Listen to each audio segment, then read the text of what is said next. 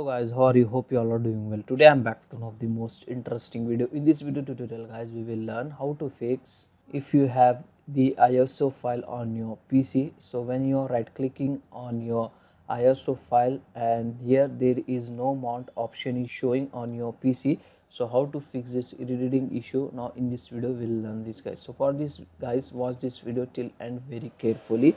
So when you're facing this type of issue, so first right click on your ISO file and go to properties like this. In the properties guys, you need to change the open with app. So just click on change option. From here you need to select file explorer from here and then click on OK and click on apply and once again click on OK. That's it. Now it will show you the mount option on the right click menu.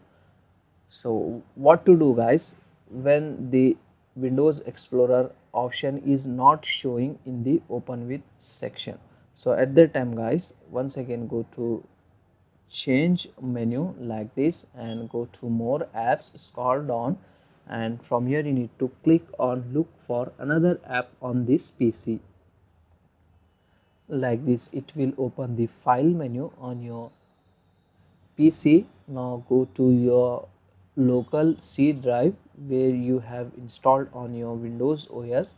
So go to your that drive like this and in the C drive you need to find out Windows folder. Just double click on it, open that folder and here you need to find out Explorer .exe folder. So in some PC there is only Explorer folder, so just select that folder, click on open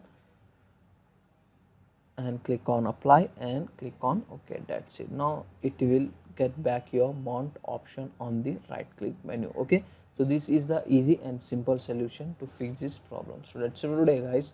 Hope you enjoy this video. If you enjoy, please guys like, share and subscribe to our channel. Thank you very much.